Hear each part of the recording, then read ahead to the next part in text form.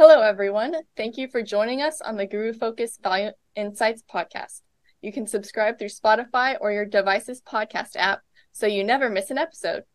We are pleased to have Robert Robotti, the President and Chief Investment Officer of Robotti Company, and Senior Investment Associate Theo Meer join us today. Robert has been the President and CIO of Robotti Company since its founding in 1983. He's also the portfolio manager for Ravenswood Investment Company, the firm's flagship value fund. Previously, Bob was the vice president of Gabelli Company, Inc. He holds a BS from Bucknell University and an MBA in accounting from Pace University. He is an inactive CPA. As an active owner, Bob currently serves on the board of directors of several NYSE-listed companies and is the board chair of a public company in Canada. In addition, Bob serves on the boards of many nonprofit organizations, including as a trustee and chair of the Endowment and Pension Committee of Pace University. Previously, Bob was a member of the SEC's Advisory Committee on Smaller Public Companies, established to examine the impact of the Sarbanes-Oxley Act and other aspects of the federal securities law. Theo is a portfolio manager and senior analyst at the firm. He graduated from Vassar College with a BA in physics and a correlate in economics. Theo has a focus on small and mid-cap equities and has been with Robotti Company since 2012. Thank you for joining us today, Bob and Theo. Thanks for having us. Thank you. Great to be here. All right, just to dive right on in, tell us a bit more about your investment approach. What metrics or factors do you pay the most attention to when analyzing stocks? Sure. Thanks a lot. Thanks again. So as you pointed out, I started Robotti Company 40 years ago, and I started investing almost 50 years ago. So the approach that we have to investing here at Robotti Company has been consistent through that entire time. We are bottom-up stock pickers. We are active managers. And we believe that the market does have significant inefficiencies at times, and that's what we're looking for. We're doing individual research on companies to identify businesses that we think trade far below what the intrinsic value, which is the earnings potential of the business, is. Frequently, we find those opportunities in troubled industries because there's a reason, of course, going through a difficult time. People are concerned and focused on earnings. Focuses continue to become shorter term, and therefore, an opportunity with someone who's got a 3 to 5 year time perspective and the ability to identify companies that are really interesting. All right. And I would just add that for us at Robotti, and for me specifically, the first thing I look at isn't necessarily any metrics. The first thing is really trying to understand the business fully. And by gaining an understanding of how the business really makes its money and where its pain points are, it can help to not get misled by metrics that can sometimes only tell a portion of the story.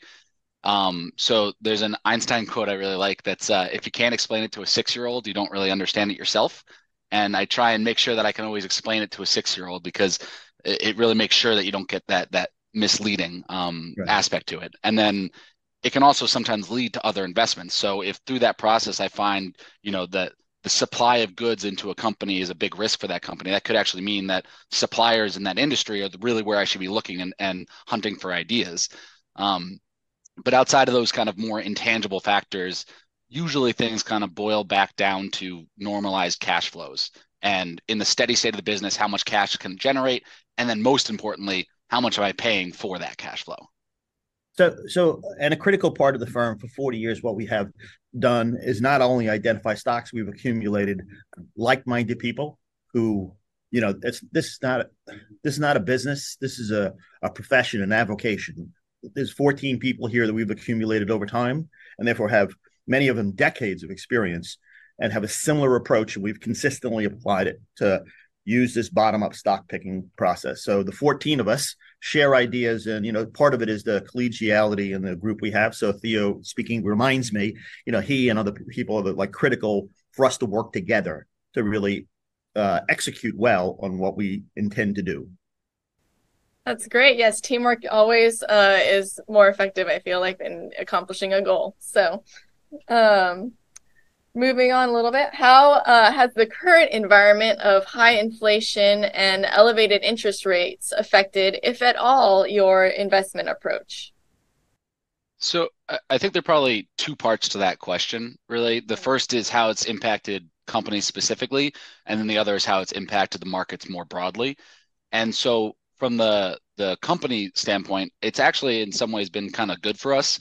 We have a lot of investments in what we call kind of old world economy companies, and they've been for years really unable to raise prices in many cases. And a lot of what we're seeing today, or over the last few years, I guess, is that prices are coming in line more with what supply demand indicated they should have moved some time ago. And then specifically can affect things like when interest rates go up, obviously housing is very related to that. And so that's led to some weakness in companies' stock prices. But importantly, it really hasn't led to much weakness in their actual operations for some of the companies that we're invested in. And so these higher interest rates have actually shown how much better these companies are today than they were before the global financial crisis. And they've consolidated down, they're smarter operators, and their results are really showing how far they've come. And it also is, these interest rates don't change some of the bigger trends of there's just not enough housing in North America. And so in many of these cycles, this is just one of those non-linear parts to it. So it's never going to be a straight A to B, straight up and to the right. There's always going to be these plateaus along the way. And then from the market perspective of how it's affecting the markets, inflation has been non-existent for so long that its reemergence is naturally scary. And China's been suppressing it for nearly 2 decades by being able to take so much cost out of every industry, really.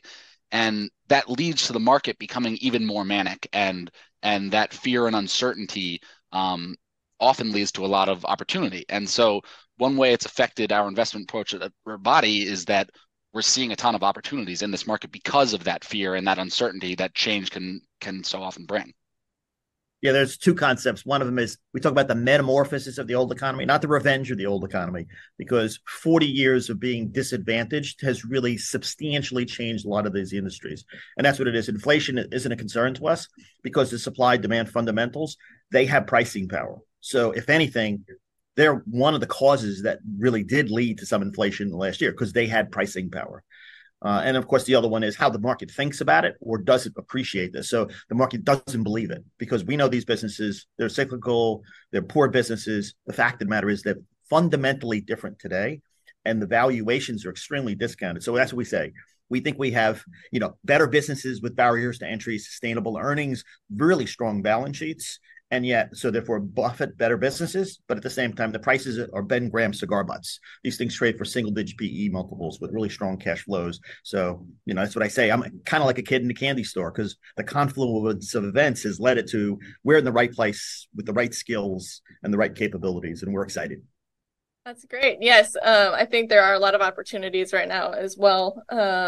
In the market, and that I did like your point, Theo, about it just shows what companies have always been strong and have remained strong, in their fundamental aspect. But I mentioned in my introduction, Bob, that you're involved with several companies' boards, including AmRep and Tidewater.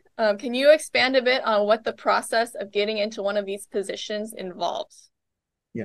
So the first thing we'd emphasize is we don't make an investment with the intent of going on the board and being an activist, right? We make investments in companies that we think are extremely attractively valued. And of course, that tends to be a long-dated opportunity. And so therefore, we get to know the managements, we get to know the boards, and we have the advantage because these companies are kind of out of favor. And so therefore, Wall Street doesn't really want to talk to these companies. So they don't have a lot of people calling them up. So it's easy enough to get a call with the people. And of course, to meet them over time because we like to visit companies and go visit facilities. And in spite of the fact that, my nature is my experience as an accountant, what the hell do I know about manufacturing anything? But the fact of it is you do get a sense of it. So we build relationships. In building those relationships, occasionally, it becomes logical that, sometimes we recommend people to the board, but sometimes we ourselves know the people and know the situation and become active in it. So it's not our intent when we invest in it, but it's a natural outcome of our investment. And since we're long-term investors, we build these relationships and there's potentially an opportunity for us to do that. That's great. Thank you. And kind of piggybacking off that, what is your main priority or goal when you do get to enter one of these board positions or get that opportunity? And what are the biggest challenges? Well, the most important thing is when you do enter onto a board is you're one of 6, 7, 8 board members. And, you work with management. You don't run the business. They run the business. So therefore, building positive relationships with all of the other participants, management broadly, including the other board members, is a critical element. So therefore, a cooperative process is one that has the best outcome. Instead of yelling, instead of having conversations and explaining logic of things, it's more likely that people start to think about things differently, and potentially that's better for the process. And that's our intent. So therefore, it really is developing a working relationship with those people is a critical element in success in being on a board. It's great. Thank you for that unique insight. You're the first person I've talked to about this topic, so I appreciate that. According to GuruFocus's portfolio data, energy stocks currently have the largest representation in your equity portfolio. What do you find appealing about the sector currently? Where does the opportunity lie? Theo, you want to start off with that one? Sure. So I think that what we've seen really is that there's been a big underinvestment in some of the conventional energy sources for some time now. And when you combine that with a pretty basic fact, which we think is the world's just short energy in every form. And that underinvestment is really starting to show its cracks materially today. And so, here at Robotti, we think that there's no question about the importance of renewable energy. It's clearly a priority for the world. That's shown in public sentiment, significant capital investment and government policy, but there are also real limitations to how fast that can grow. And with all of that tailwind behind it, you're still seeing, limitations in the supply of goods into those markets, the electrification of the world, the changes of the infrastructure that need to go into that. And so all of those things lead to the fact that there are a lot of opportunities to be had in the conventional energy space while that transition really happens. So we do think that, so I've been an investor in fossil fuels for almost 50 years. So I think I have a really long-term perspective. And I do think that's what's happening is there's a significant amount of underinvestment, and yet the world's need for energy continues to grow. And so therefore, those two things have now come together and make opportunities on both sides of the equation. So our investments in fossil fuels clearly are informing our views as to the world clearly is changing, and therefore, there's a need for renewables. The fact of the matter is the build out of renewables can't happen fast enough. And as a result, we just can't get off of fossil fuels quick enough as much as people would like to. And yet we've underinvested actually in many ways in all of those pieces of the equation. And so that's what we really do think. We're bottom-up stock pickers, but what we see, as Theo pointed out actually 8 years ago, this concept of grassroots macroeconomics. And looking at energy, you get an appreciation for a critical element in the world's macroeconomy. And understanding those dynamics and drivers really leads us to believe that there's a huge opportunity set on both sides of the equation. So whether that's the renewable side, whether that's conventional side, both of them, all of them have been underinvested, and all of them require a huge impact on the environment broadly. So it's not just CO2, right? The build out of renewables is critical in terms of its need. So the need for all kinds of materials. So renewables between cement, steel, copper. So these are all critical elements that are going to have already in tight supply today. And there's going to be a growing demand for all these things. And so therefore the demand for all of those there's a huge opportunity set for how to do that. And then at the same time, we can't get off of fossil fuels fast enough. So therefore CO2 production will be part of that byproduct. So therefore things like carbon sequestration are definitely part of the mitigating factors. And, and not only that, there's opportunity sets for other materials and other things such as methanol, ammonia, or things in which we're invested in. But suddenly those businesses, in addition to their core usage, have potentially a significantly increasing role in terms of energy solution. So that therefore there's a huge opportunity set for things that are underinvested in that we think we understand extremely well and have identified many investment opportunities. All right, thank you.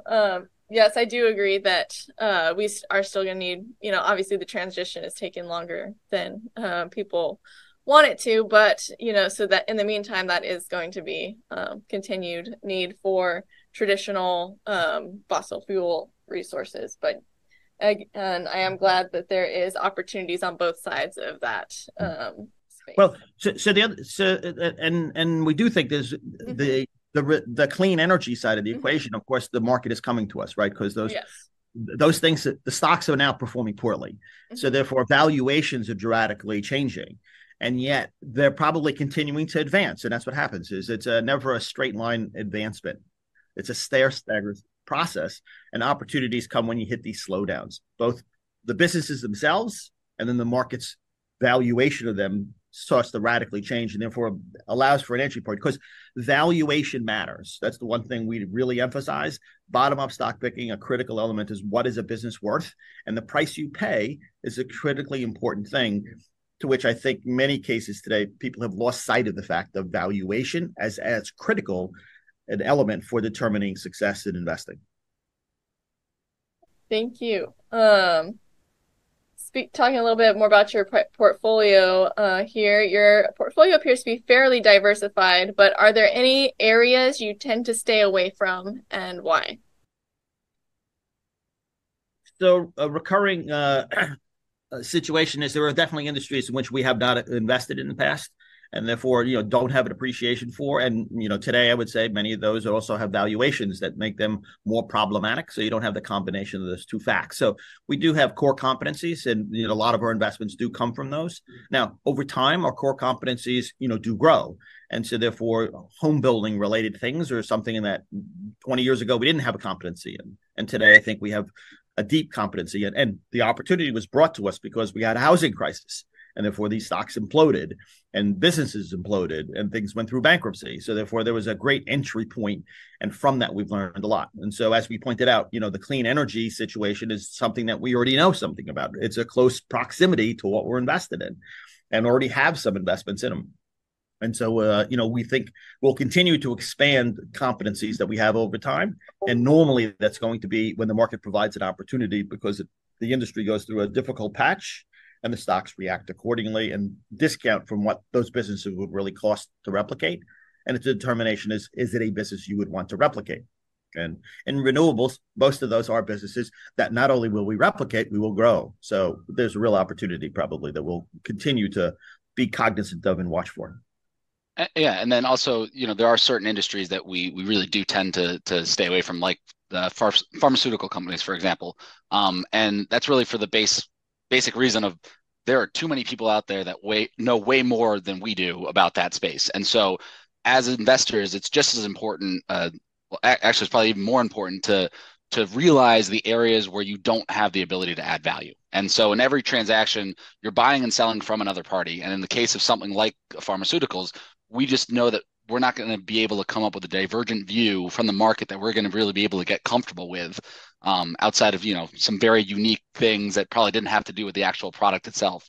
And so knowing what you don't know is critical. And our process usually starts with, like Bob was talking about, that years of research in an industry before we make that first investment. And so like the renewable energies things that we were just talking about, we've been building up that knowledge base through our understanding of the conventional energy space and making some investments in some of the non-direct renewable sources. So, offshore wind farms and engineering and completion, or the construction of the blades for wind turbines. And so we've invested in the areas that we understand while laying the groundwork so that when valuations get to a more attractive point, we're better equipped to take advantage of that. Because without that base understanding, and, outside of any kind of special situations, we don't really want to jump into an investment blind.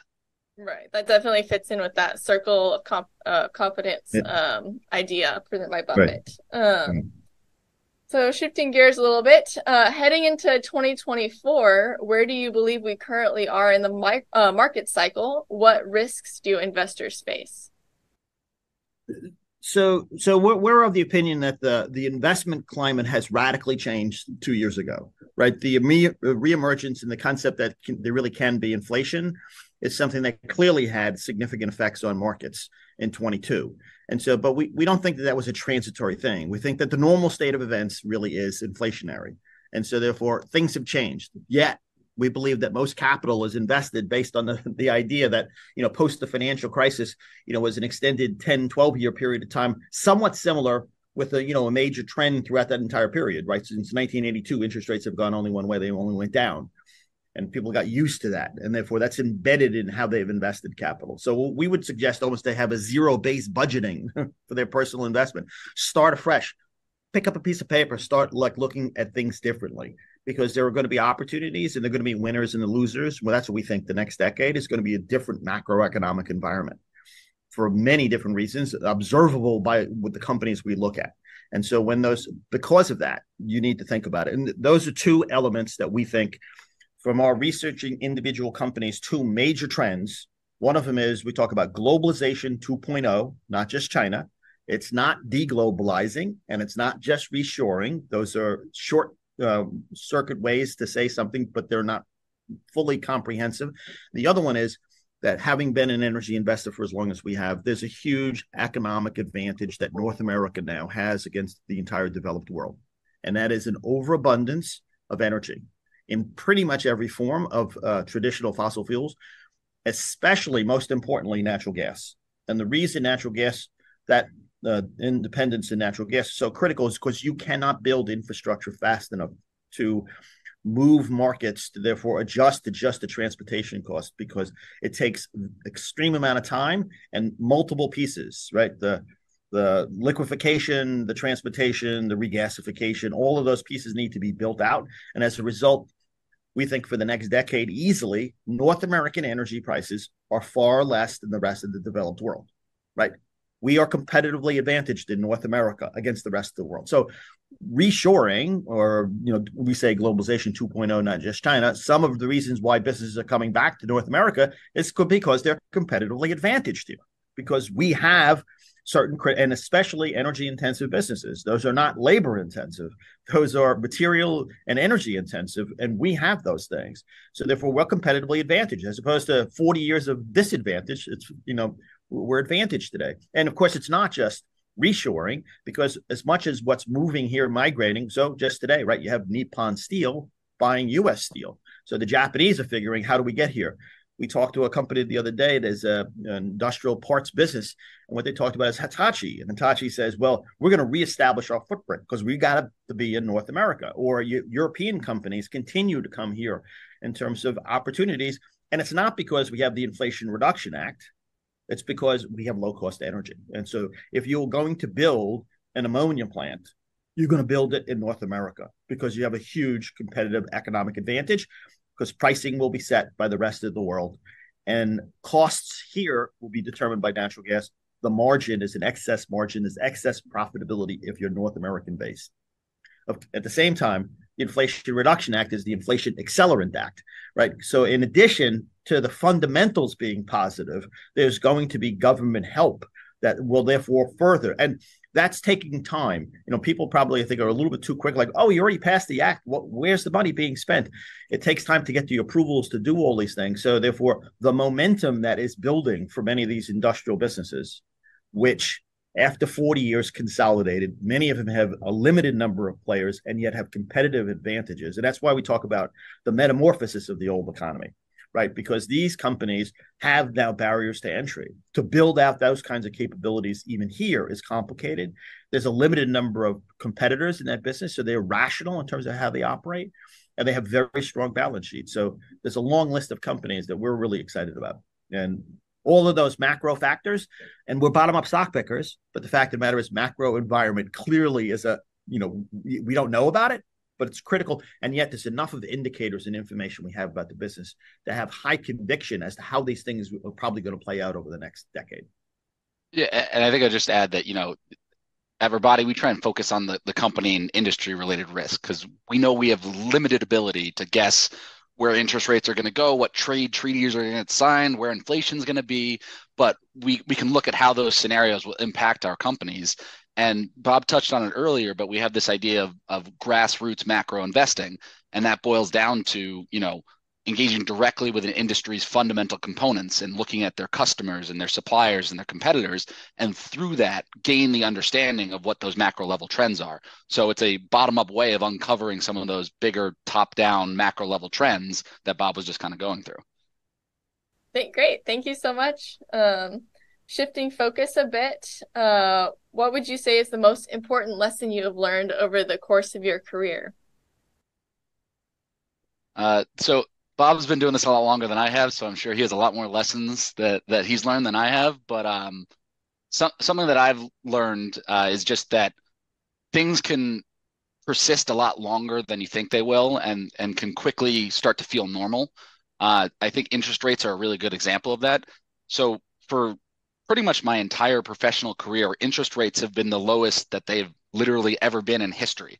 And I saw negative interest rates, and that was weird in and of itself. But kind of the weirdest part was how normal it felt at the time and how it seemed logical, and no one was really freaking out as much as I thought that they would.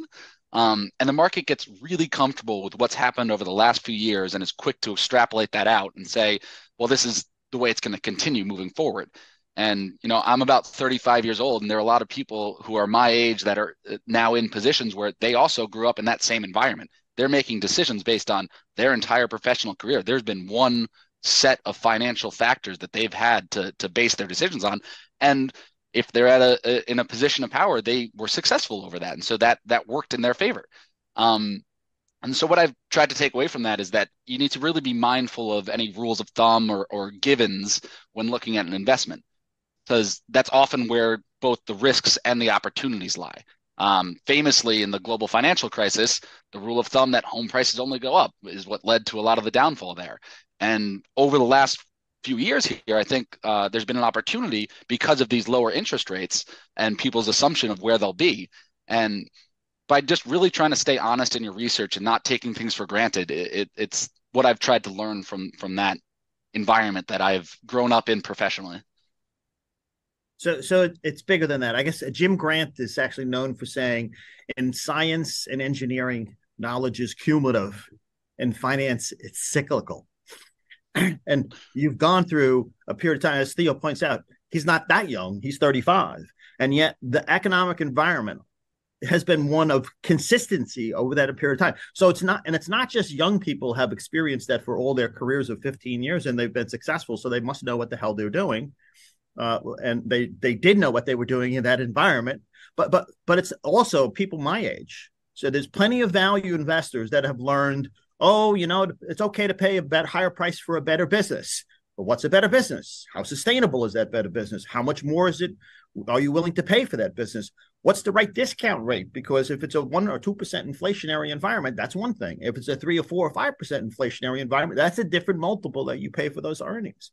So I think that not only is it younger people, but even older people have kind of convinced themselves and morphed, because that's what we see. We see in value investing, right? The people when I started the firm, who I thought of, many of those firms are gone or much smaller today or continue to lose assets. So therefore, they've really changed. They really got, and the ones that have been successful have adapted to a different environment. And I'd suggest the environment is now changing once again. And it's a critical opportunity and a critical thing. That's why you have to. We talk about there's I don't know if you know, there's a play that was written in the 40s by Lerner and Lowe. It's called Brigadoon. And it's this two guys are wandering through the Scottish moor and they come across this little town, and it's wonderful. It turns out the town only shows up one day every 100 years. So what we talk about is financial brigadoon. People have lived in an environment of 15% return on the S&P, 2% inflation, a strong dollar for over a decade. They think that's the norm. You don't get a mid-teens, real rate of return on an investment, and that's forever what's going to happen. And yet they think that. And when the markets now, the last couple of years, have started to adjust, they're like, oh, no, I want that. So it's financial brigadoon. That'll come back maybe in 100 years, but that was not the norm. And you thought it was the norm and you accepted it as such. That's a dangerous set of facts with all kinds of risks associated with it. That's great. Thank you for that insight. Kind of on a similar note, what is your key advice for individual investors in the current market environment? I think you touched on it a little bit, but So one of the other things, one of my other pet peeves is, if you listen to the news, first off, there's so much news and so much information. We live in information overload, and it's kind of like what's important, what's relevant, and therefore it's really not information. It's really the ability to think, and especially in an environment where the world is changing, and you have to think because it's going to be different potentially. So you have to be open to those ideas. And so therefore, we think that that's, a critical element of kind of where we are today. But the thing I was going to go on is, people talk about the Fed. We keep talking about the Fed. The Fed's going to raise rates. The Fed's going to drop rates. The Fed's going to do this. The Fed's going to do this. My analogy is the Fed is Powell's in a boat, and he's got a paddle, and the river is going in one direction. He can't turn and go in the other direction because the river's going this way. With his paddle, he can move to avoid this rock or that rock, but he can't speed it up and he can't slow it. And if the flood of water happens behind him, so people talk about the Fed. It's inflation that he responds to. What's inflation going to do? And there's uncertainty. And of course, the way we look at it is with those two macro factors we identify from our research, globalization 2.0, not just China.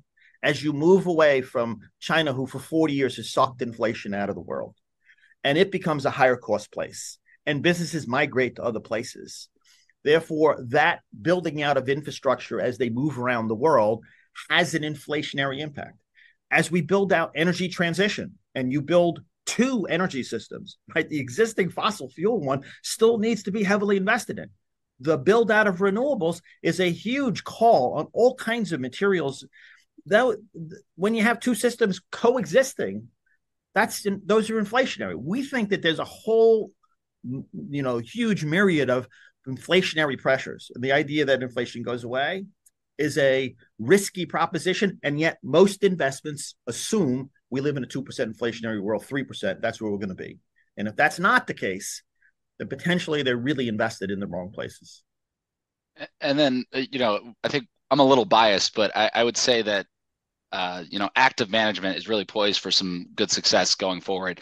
There's been such a drive towards indexation and passive management that the opportunities to find those individual companies with attractive price to value characteristics is really big today. And so a seasoned stock picker is in a great position to add a lot of value in the markets that we probably will have for the next few years here.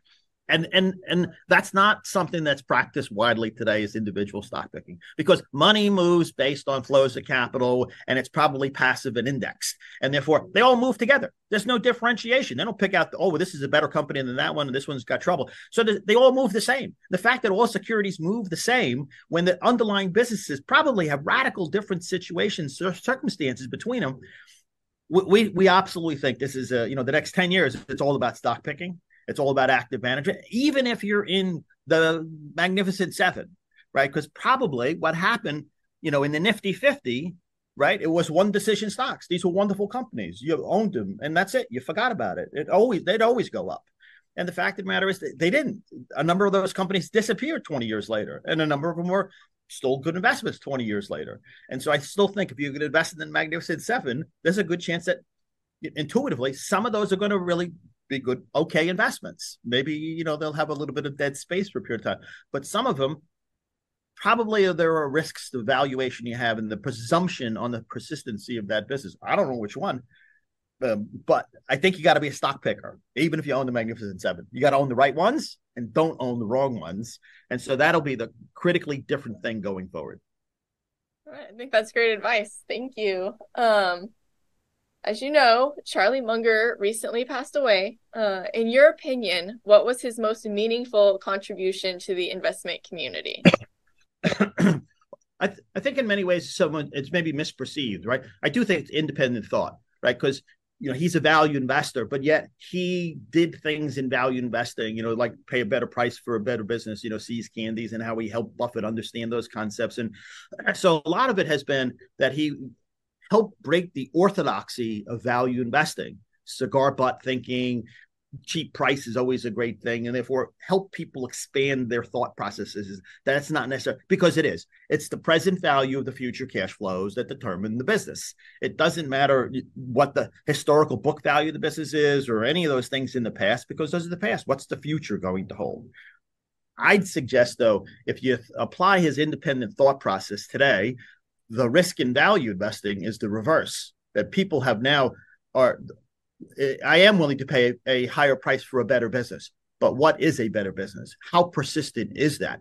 How high a price is too high a price? Valuation matters. And I think that many value investors, having learned the lessons that that Charlie helped people think about, have gone too far to with the specific and not go step back to like the generalization. Independent thought, come to your own conclusion. Does that make sense? Am I paying too high a price for that? What risk is there in that? As opposed to, these are businesses I thought I knew.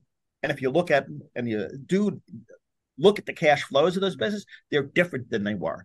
And those are really inexpensive businesses today, and maybe have those attributes of better businesses. So that's what we think the opportunity is. It's applying his independent thought process, but to the reverse, to the like, maybe that's too high a price, and maybe there's opportunities where places I didn't think there were.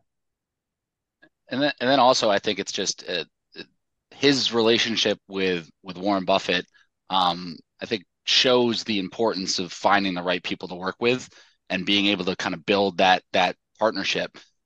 So like Bob said earlier, we have 14 investment professionals here at Robotti, and they've been here for an average of 14 years. So we understand that importance of finding those like-minded partners that will push you on your ideas, that'll make the work more enjoyable, and hopefully that would lead to better quality of work.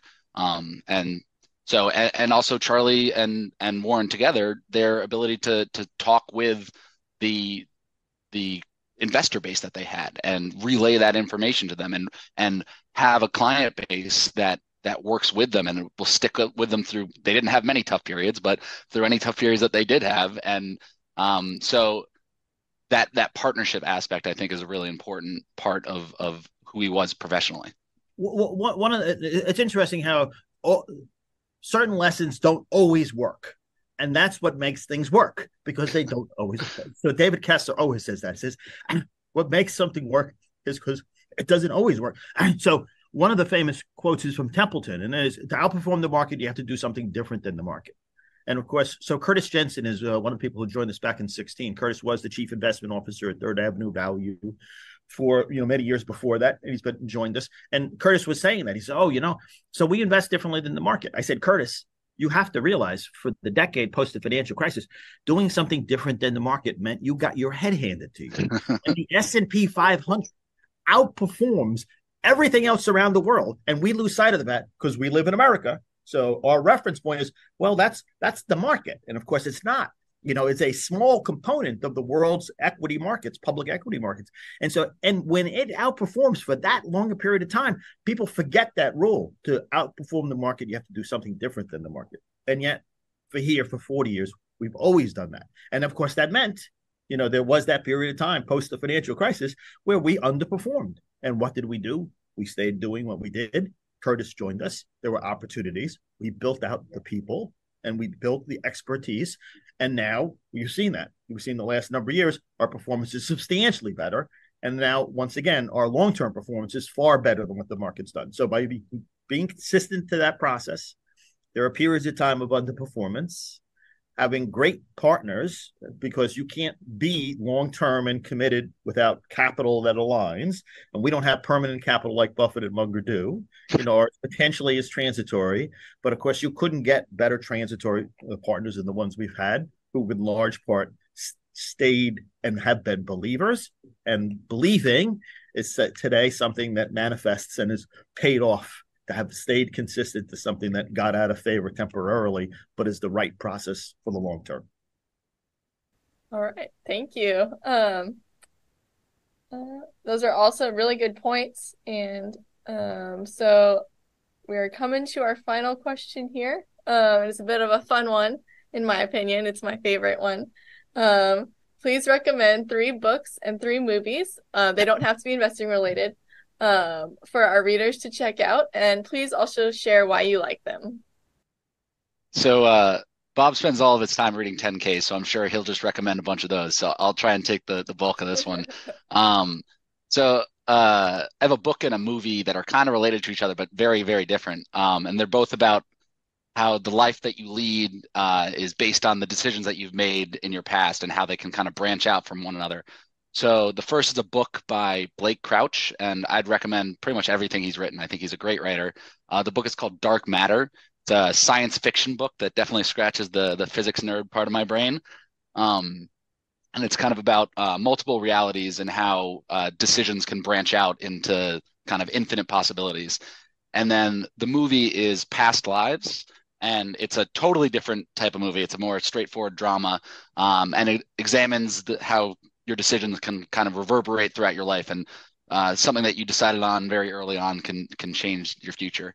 For another movie, Coherence is a great kind of indie science fiction movie. You can tell I have a preference for a certain genre, and it deals with the complex topic of quantum decoherence, but it does it in a very personal, accessible way, and it's kind of staged like a play, so I really like that. And then I just recently saw the movie The Holdovers, which is a story about some young boys that stay at an all-boys school through the Christmas break, and it's the importance of empathy and understanding what's going on in someone else's life. And then for two more books, I just finished reading The River of Doubt, which is actually cogent to what Bob was talking about with going down the river with the paddle that Powell might be doing. But it's about Theodore Roosevelt's trip through the Amazon, charting an unmapped river after his failed attempt at a third term for the presidency. It's a really interesting story I'd never heard of before. It's a page turner, and it's about perseverance and the importance of preparation. And, it's no matter how much kind of gumption, in his words, and zeal that you can have, if you're not prepared, it doesn't really matter. And then my last recommendation is a book called We Shall Fight on the Beaches. And that was actually written by my cousin, Jacob Field. And it's a collection of history's most powerful speeches. And it frames them both in the context of the time they were said and what the consequences were, or what kind of happened after the fact. And so it's a nice book to kind of leave on your desk and pick up when you need to be roused by some of the greatest orators in history. So I'd recommend all those. That's great. And Theo's correct that I don't really read any books. I read 10Ks. The one thing I do outside of business is that I'm very active at a number of not-for-profits. And so, therefore, being on a not-for-profit board also has a lot of these, again, being on boards is critically important, because what it also does, one of the benefits of being on a board, as Buffett noted, right, being a businessman makes him a better investor. Being an investor makes him a better businessman. And therefore, board roles are critical. And what I find is a lot of the boards that I'm involved with, of course, finances are a critical element of their businesses. And thinking about them as a business really helps give insight into how, of course, in an empathetic way, because it is not a business, there is a end result that also is the intent and the mission of the organization. But how they do that and how they finance that is critical. And from that, there's also multiple things. So, for example, at Pace University, where I'm on the board, I've been on the investment and finance pension committee, and for the last couple of years, I've chaired the committee. So therefore, I work with our outsourced CIO, and a number of other organizations have come to me recently to say, "Oh, we're doing a search for an outsourced CIO." So it's interesting to look at that process, and what I would note from that process is. Of the 6 outsourced CIOs recently I helped an organization look through, pretty much everyone gave the same, this is what the portfolio needs to be like and how you need to invest. And every one of those had a critical element. You had to be in private investments, because if you want to outperform, you have to be in those. And I'd suggest that private investments are one of those things too, that have gone through a life cycle. And it was great to start in that business 40 years ago when interest rates were 15%. Because you clearly have had huge tailwinds to investments. Of course, there's also the active managers who drool at the idea of, let me mark my own portfolio to market, because, it may have a different valuation than what the public may put on it. And at a time when interest rates are really changing because inflation is changing, therefore cap rates are different, and therefore levered investments have a different level of risk to them. And so I'd suggest that the way everyone is telling people to invest is one that has huge latent risks in it. and potentially some interesting space. But again, the uniformity and conformity for all these people in terms of how do you do that says something about our belief. The puck has been at that end of the ice for a long time, and everyone's down there looking for the puck, and it's moved, and they can't find it because the puck's not there anymore. Underlying economic events, Howard Marks, I think, has noted it a number of times. Things are fundamentally different in the world's economy today.